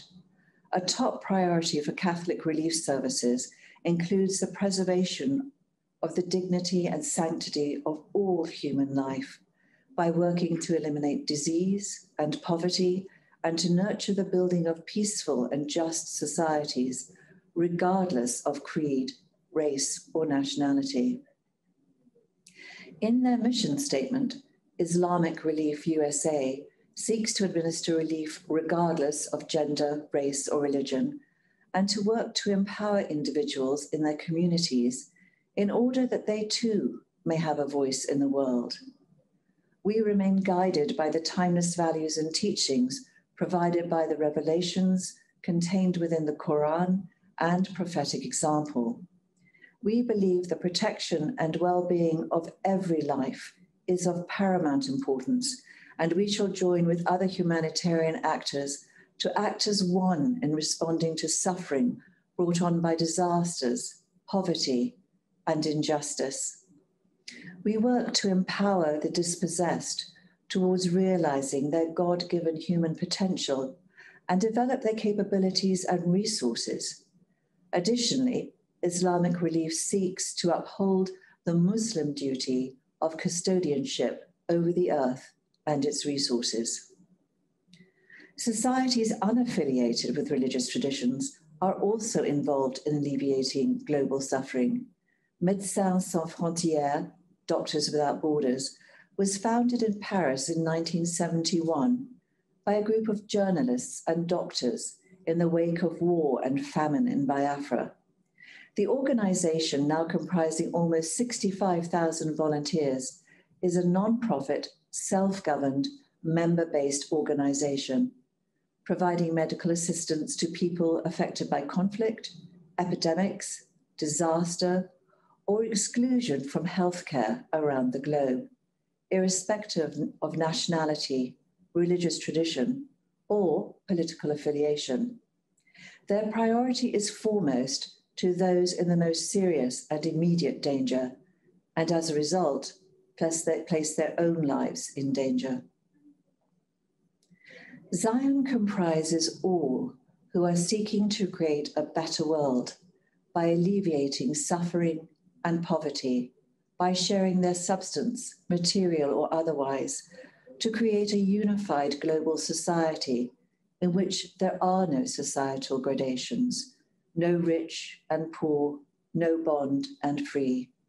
A society in which peace rather than contention prevails, a global community to which Christ will return. The Lord said unto Enoch, "Thou and all thy city shall meet us on earth, and we will receive them into our bosom, and they shall see us, and we will fall upon their necks, and they shall fall upon our necks, and we will kiss each other. And there shall be mine abode, and it shall be Zion, which shall come forth out of all creation, and the earth shall rest." The Messiah will prepare a feast of fat things, unto which all nations shall be invited. For as Brigham Young has said, God is compassionate to all the works of his hands. The plan of his redemption and salvation and mercy is stretched out over all, and his plans are to gather up and bring together and save all the inhabitants of the earth. The idea of a global Zion is not new. It was embraced by many of the early church fathers. Gregory of Nyssa suggested that because creation exists from the very beginning by divine power, its end is linked with its beginning. Gregory's idea of the perfection of humankind was a forward-looking attainment. Since the beloved is infinite, so is the soul's progressive advance towards God infinite. That is, we are all inherently divine. Gregory's sister and teacher Macrina stated that this is why anger cannot be found in God, for humans are drawn to the image of God in their hearts, that is, a compassionate, non-coercive love. This dynamism, Macrina suggests, comes from the godlike qualities of the human soul which attract her to the divine. She attaches herself to God by means of the movement and activity of love, because the advance of the soul is through love.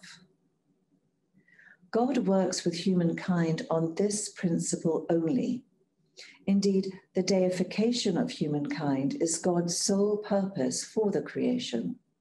According to the Book of Moses, God's work and glory is to bring to pass the immortality and eternal life of every person who has ever lived or will live on our planet. However, as Martin Luther King Jr. wrote in his letter from a Birmingham jail, human progress never rolls in on the wheels of inevitability.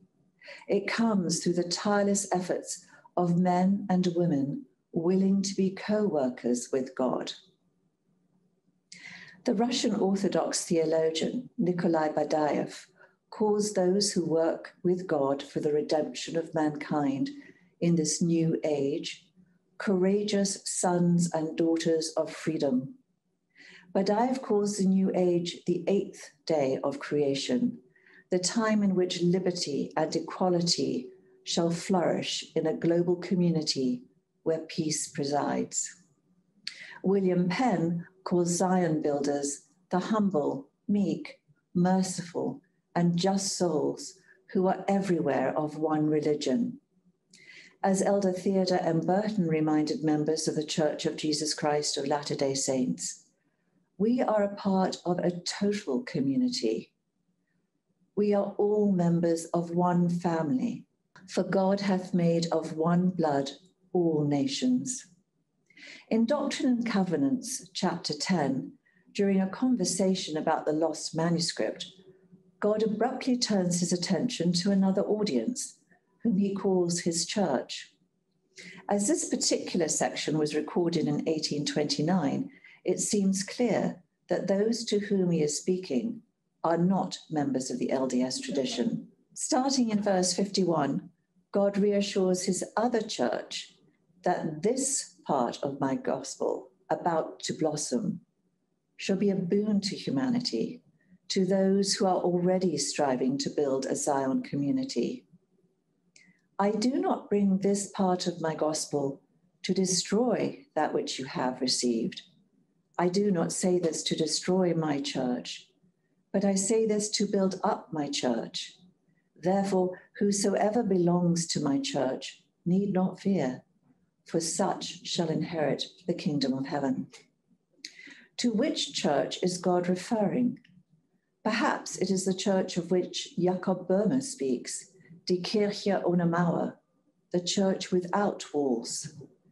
The universal church, the congregation of which comprises those of all faith traditions, or no faith tradition, who are motivated by one goal, to love and serve their neighbor, whomever and wherever she may be. I would like to address briefly how the LDS iteration of Christianity conceives their role in the building of Zion and the particular theological resources this tradition brings to the effort. So central is the concept of building Zion to the Latter-day Saints that the term occurs almost 300 times in their canon. I believe 4 ideas to be particularly potent. First, Joseph Smith conceived God the Father's participation in human history as empathic. In other words, the LDS iteration of Christianity proposes that God's involvement in humanity is predicated upon absolute love that is necessarily grounded in vulnerability. Sigmund Freud stated that one is never so defenseless against suffering as when one loves. This is the God revealed in the Book of Moses, chapter 7. Dietrich Bonhoeffer suggests that it is through God's vulnerability that all humankind is drawn to him. Second, the 1830 version of the Book of Mormon refers to humankind as occupying a state of awful woundedness rather than sinfulness. Following in the path of the early Eastern Church Fathers, Latter-day Saints perceive our life on earth as a painful but necessary educational period in which we learn how to be little Christs. Third, in the LDS tradition, Eve's eating of the fruit of the tree of knowledge shows not only great courage, but her deep desire to embrace wisdom, which is why she is given the title Mother of All Living. God's response to the couple's ingestion of the fruit is one of joy. They have become as one of us, knowing, experiencing good and evil. Eve repeats the same wording in her Ode to Joy in Moses chapter 11. Had we not eaten of the fruit, we never should have known good and evil, experienced good and evil, or the joy of our redemption. In the book of Abraham chapter 6, God redefines sin and evil as bitterness. Of Eve's decision to eat of the fruit of the tree of wisdom, Elder Wilford Woodruff notes, in life, all must choose at times. Sometimes 2 possibilities are good, neither is evil. Usually, however, one is of greater import than the other. When in doubt, each must choose that which concerns the good of others, the greater law, rather than that which chiefly benefits ourselves, the lesser law. That was a choice made in Eden. President Cheko Okazaki noted that at the end of this process, our heavenly parents will have sons and daughters who are their peers, their friends, and their colleagues. Mortality is, in this light, a necessary immersion of humankind into the crucible of experience, suffering, and schooling in the practice of love to help them become more, not less, like God. The 5th century bishop Theodoret of Cyrus stated that mortal beings are necessarily subject to passions and fears, to pleasures and sorrows, to anger and hatred. That is the reality of an embodiment that is subject to the constraints of natural law, not Adamic sin. Freed from the onus of a framework that sees humans as fallen, depraved, or conceived in sin, one is now in a position to reconsider the role of Christ himself. The scriptural title Soter is generally translated as Saviour. However, the Greek root sozo is used in reference to the many acts of healing performed by Jesus of Nazareth, be they physical, psychological, spiritual, or emotional. We might, with linguistic accuracy, therefore, refer to Christ as the Soter, the healer of the world. Elder Dale G. Rendon states succinctly, as the Good Shepherd Jesus Christ views disease in his sheep as a condition that needs treatment, care, and compassion, this shepherd, our Good Shepherd, finds joy in seeing his diseased sheep progress toward healing. In the Book of Alma, Christ's mission is described specifically as one of healing. And he shall go forth, suffering pains and afflictions and temptations of every kind. And this that the word might be fulfilled, which he saith, he will take upon him, the pains and the sicknesses of his people. And he will take upon him death, that he may loose the bands of death which bind his people. And he will take upon him their infirmities, that his bowels may be filled with mercy, according to the flesh, that he may know, according to the flesh, how to succor his people, according to their infirmities. Humankind, as Martin Luther King suggested, is invited to collaborate with Christ in healing those in our sphere of influence. At their baptism, each initiate is invited to make 3 covenants with God. 1, to carry one another's burdens. 2, to mourn with those who mourn. And 3, to comfort those in need of comfort, whomsoever she may be. What I find to be absolutely remarkable is that each member of the Godhead is represented in each of the covenants. The God who carries our burdens through his life into Gethsemane and onto Golgotha is Jesus, the Christ. The God who mourns in empathy with our suffering is God the Father, the weeping God revealed to Enoch. The God who comforts those who stand in need of comfort is God, the Holy Spirit. By assuming those identical charges, the LDS enter into a covenant to collaborate with the Godhead in the healing of humanity, engaging in the same work of mourning, sharing burdens, and lifting. Of course, one does not need to be a member of the LDS community in order to practice these principles of healing. As we have seen, people of all religious persuasions, or none, across the world are engaged in lifting the hands that hang down and strengthening the feeble knees.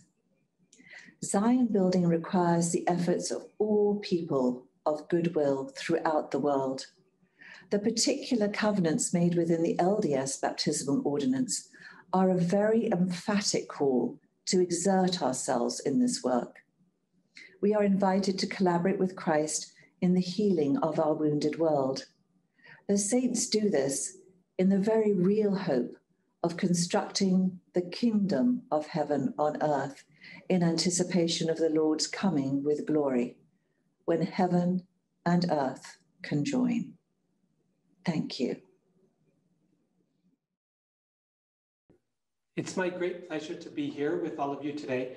I want to thank the BYU International Society for inviting me to present here at this wonderful conference and with such great colleagues on this panel. I was asked to speak on behalf of Hinduism, which is my own tradition of practice since my childhood.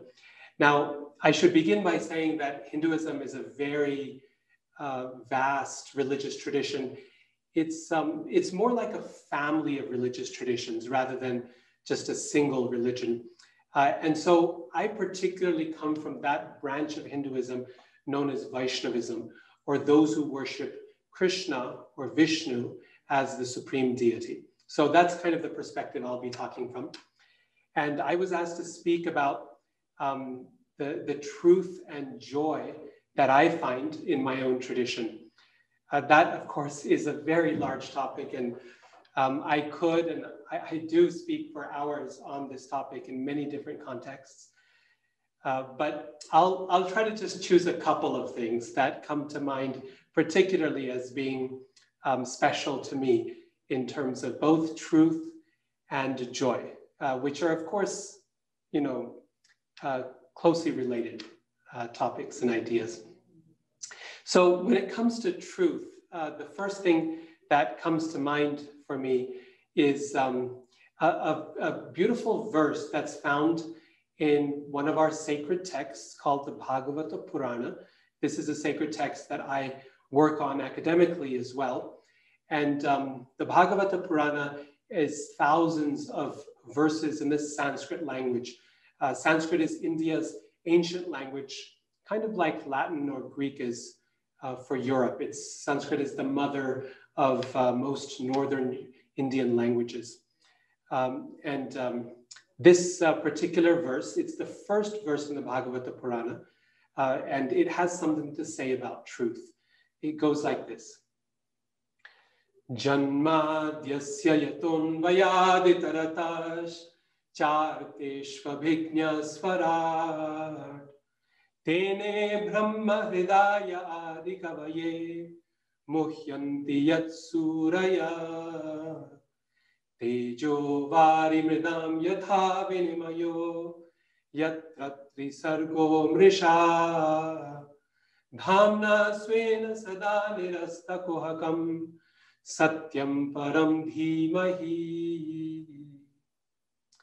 So it's a long and very meaningful verse, but the phrase that I want to focus on is Vedyam Vastavam Atra Vastu Shivadam, which can be translated as follows, that truth is reality distinguished from illusion for the welfare of all.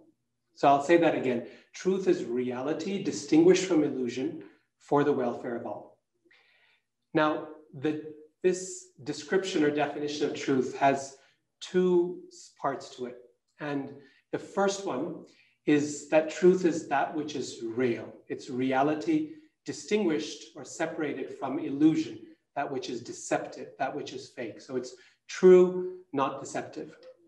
Now, this might seem very intuitive and common sense and obvious, but in fact, it holds a very profound truth for Hindus, which is the idea that if something is true, it is real, and that which is real is true everywhere, at all times, in all places.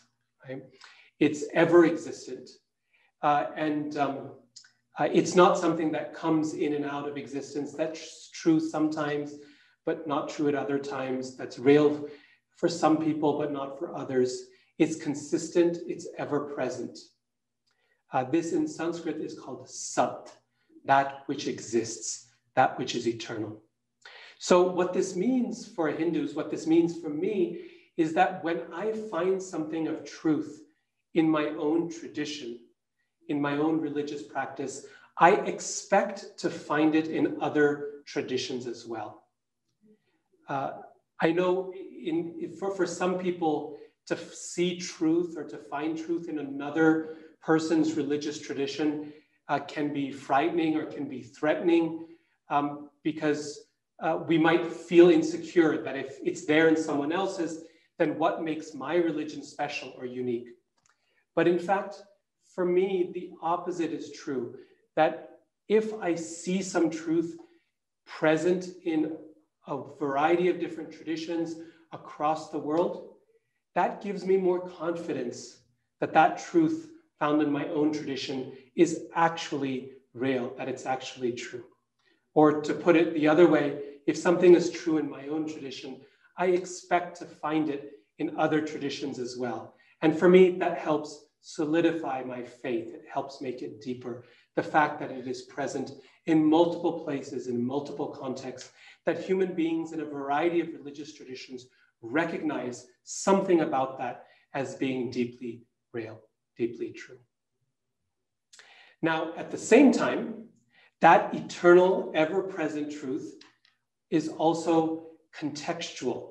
It is applied in a particular time and place according to the needs and abilities and culture of a particular group of people, right? So both of these things are true. That truth is eternal, it's ever present, but it's also contextual. It's also applied according to a particular time and place and people and audience. This is called Desha Kala Patra, which means time, place, and audience. These three things affect the way that that truth is applied or expressed. And herein comes the second part of the definition, which is that truth is reality distinguished from illusion. Okay, we talked about that, for the welfare of all. In other words, when that truth is applied contextually, it should do good in the world. It should do well for persons, for people.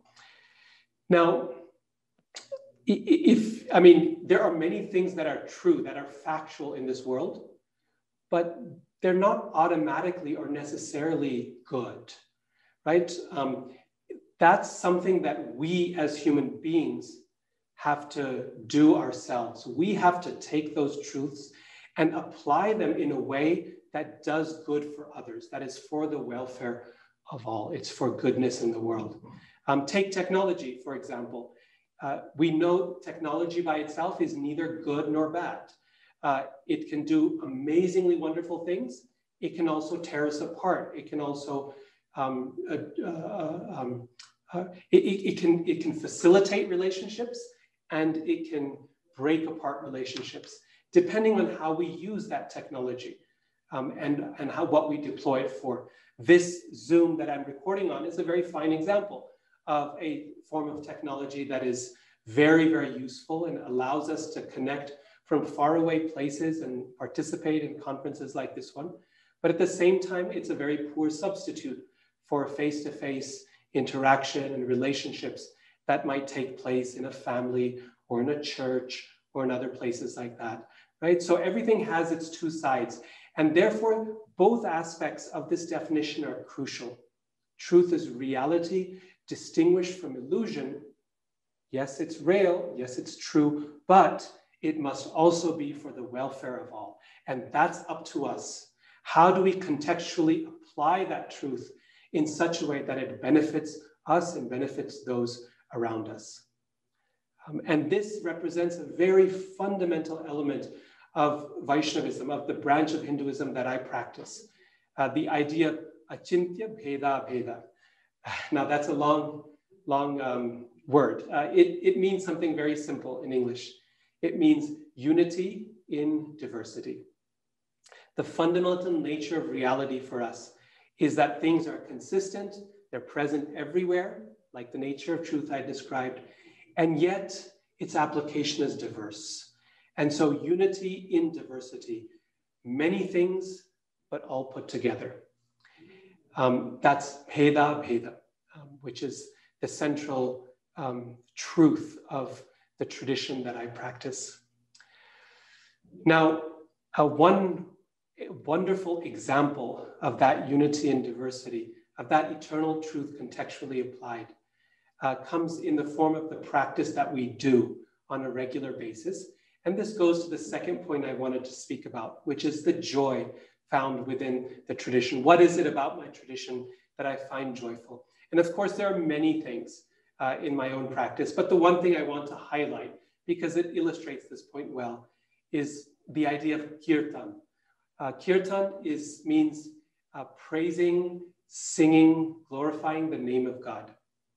Now, this is one of the most consistent practices in India and for Vaishnavas across the board. We sing and we chant and we dance and we repeat the name of God in silent meditation as well, right? So it's a form of meditation. It's a form of congregational singing together. And it's most importantly an act of devotion.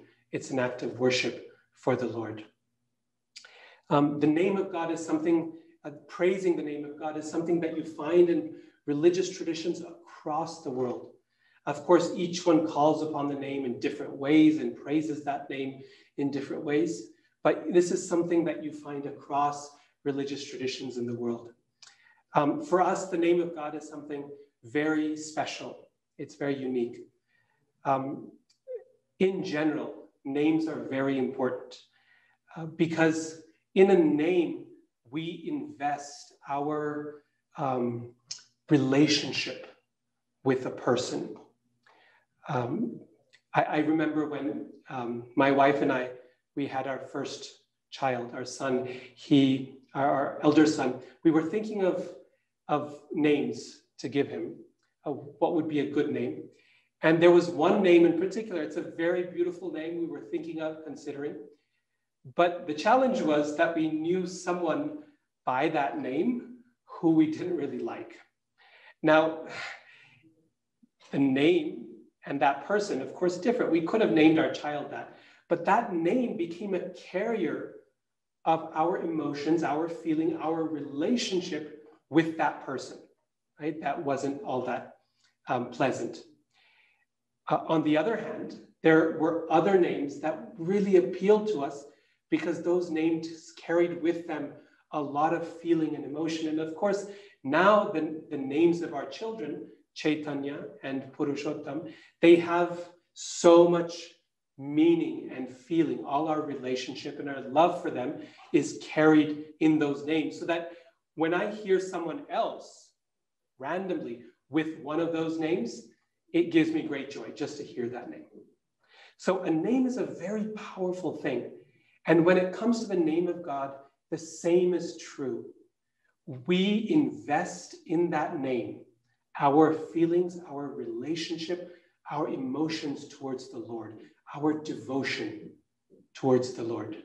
And calling upon his name becomes an act of expressing that devotion, that relationship we have. For us, our favorite name is Krishna. The word Krishna is a name for God in Sanskrit, which means the all-attractive one, namely the one who draws all beings towards him. And for us, this name is special because it speaks again to that quality of universal truth that I was speaking about earlier.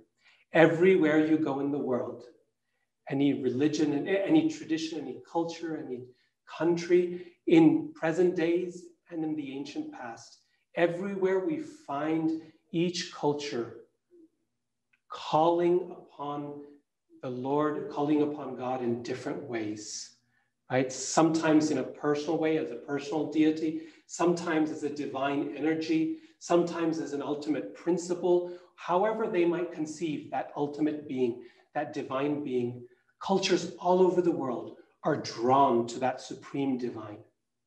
And that's why this name of Krishna as the one who is all attractive, who draws all beings towards him like a magnet, we find that to be a very special name for God, as it's expressed particularly in the Sanskrit language.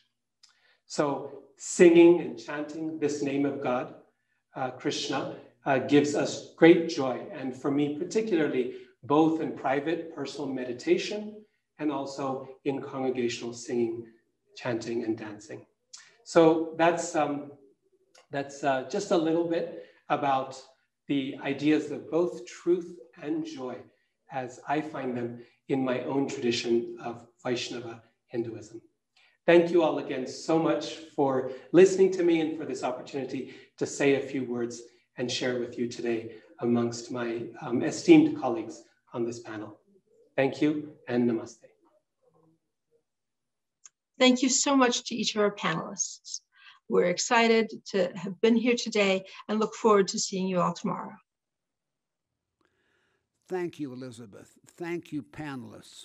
What a privilege. We have been lifted, strengthened, and inspired by your words, by your spirit, by your goodness, by your truths. Thank you. We invite you all to join with us tomorrow at 9 a.m. Mountain Daylight Time for a continuation of this conference. Tomorrow's program appears on your screen. The International Society is a network and service organization of Latter-day Saint professionals. We invite you to visit our website and apply for membership. Once again, we thank you for your participation this day and look forward to seeing you tomorrow. Thank you.